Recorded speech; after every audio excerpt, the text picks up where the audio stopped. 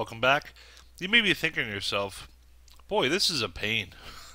In other words, all these steps that we have to take to get data from one side to the other. Let me assure you that it's actually not that bad.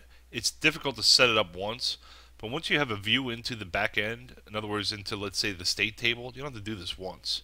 So any other place that will need vend state, it's just a matter of implementing that method. So trust me, it's not going to be as hard as you think it is. Alright, so I have the first table that's going to give me the drop-down values for state. The second table I'm going to do is going to be just a sample address table. You know what? The way I'm going to do it is I'm going to copy the address table from another one of the schemas. I don't want to mess around with the address table that's out there. I just want to use my own. So bear with me a second. If I go to tables and I say vend, let's see, vol address, and what I'm going to do is act like I want to script that out and create that table again. This will extract the DDL. Here we are. So instead of vol TBL address, I'm going to call it sample address, and it's going to complain about the primary key name twice, so I'm going to call it sample address here. Cool. And there's that. So I have a new table out there called vol sample address. Now I'll drop this after we get, so it's not sitting in the vol schema. But here we are. So I'm going to say again vol sp address sample address select, and I'm going to come down here and expand this and bring in all my columns. Let's see, select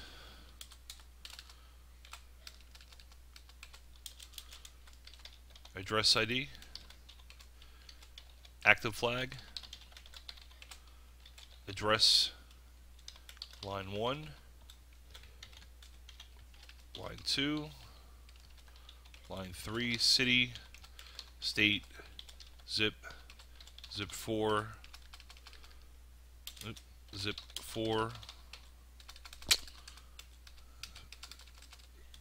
serves me right for going fast, from VLO VOL, TBL sample address. I don't have to change any of the catches here.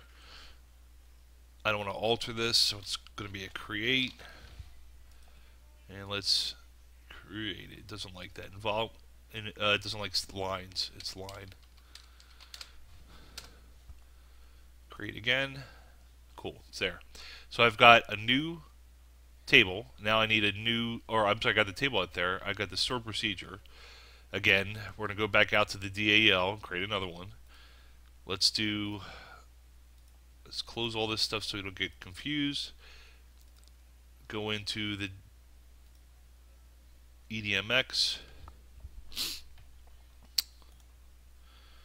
Update model from database. I should see two things out here. A new table and a new SP finish. Now I think that same problem is hanging around with the using. So let me cut it off at the pass and fix that.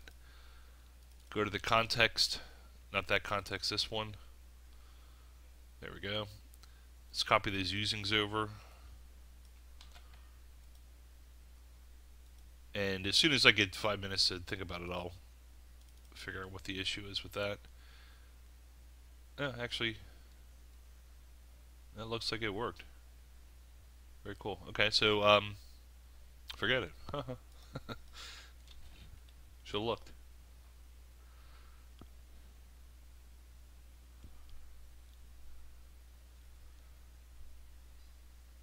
Oh, here we go. Okay, I bet you it just did it. Yeah, that failed. That's at EDMX. See, all this data that's underneath EDMX is generated by the framework. It does it for you automatically. There it is. Okay, I had it in my clipboard, so I'm going to paste it. It will fix itself.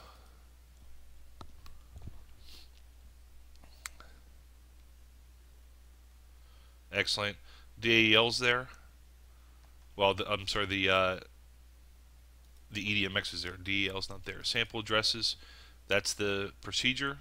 Let's move on to the context, which is under, not there, it's under,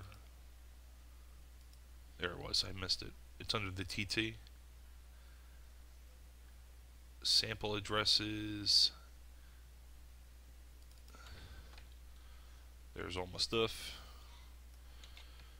I'm going to copy it under the domain models, create a new domain model. Believe me, I know this is repetitive stuff, but this is called the plumbing.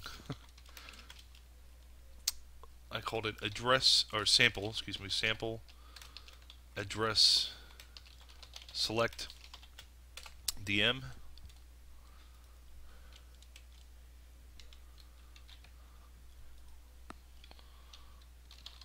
Cool. That is done.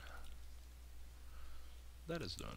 Let's go over to the DAL now and create a DAL under VT. I'm going to call it a new class,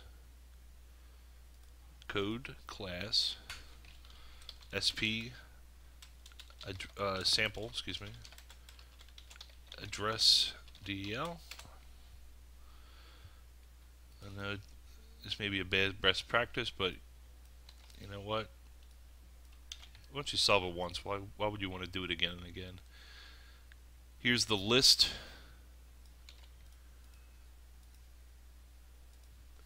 The list method. This stuff you can't copy and paste, unfortunately. You have to do it. Sample address DM. In case you didn't catch me or see how I did that, what I do is when I see it halfway come up with the IntelliSense, hit space. It'll bring the rest up. List sample address. Cool, cool, cool. Okay, that domain model is copied over to the list, to here, to here. Darn it. There you go. Now the context it should be looking for is SP sample address select. No method or no parameters. We can get rid of the columns. Again, space brings up the first one. They come up in alphabetical order, but just pick the ID first so it's just readable. Result dot ADDR ID, cool, comma, space. Now you can just do from there down. Active flag, address line 1 equals result dot ADDR address line 1. And I'm going to call this 2 and 3. It's probably easier to do it the other way, but habits, city, state equals result dot state, zip equals result dot zip, zip4 equals result dot zip4. Here's the cool thing about the way this works. I'm hitting space. If there's nothing else that pops up with IntelliSense, that domain model is satisfied. Very, very cool. So now I do Control KD, so it lines up. DAL is done. Let's do the BLL. Right click BLL, go to add class. Oop, you know what? Not there. I want to do it under VT. Excuse me. Add class under VT. I'm going to call it SP sample address BLL. Here we go again. Copy the using statements from the group class because that one works. And let's copy the first method. Okay, so instead of SP group DAL again, it's SP sample address DAL space, and that's a new sample address DAL. Okay, this again is SP sample address DM, and there's list sample address. I can't tell, is that two? Yeah, it's 2 S's. Alright. DAL dot, nope, list sample addresses, no parameters. Call this a public class, and you are done the BAL. So now I have the BLL, DAL, domain models, store procedures, tables required for an address table, and we're eventually going to have a lookup for the state. Excellent.